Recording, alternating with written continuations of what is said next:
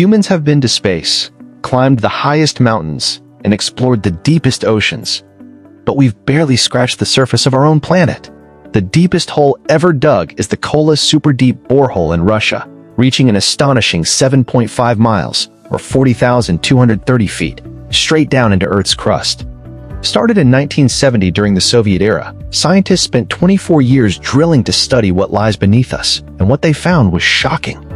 At that depth, temperatures reached 356 degrees Fahrenheit, way hotter than expected, making the rocks behave almost like plastic and causing the drill to stop.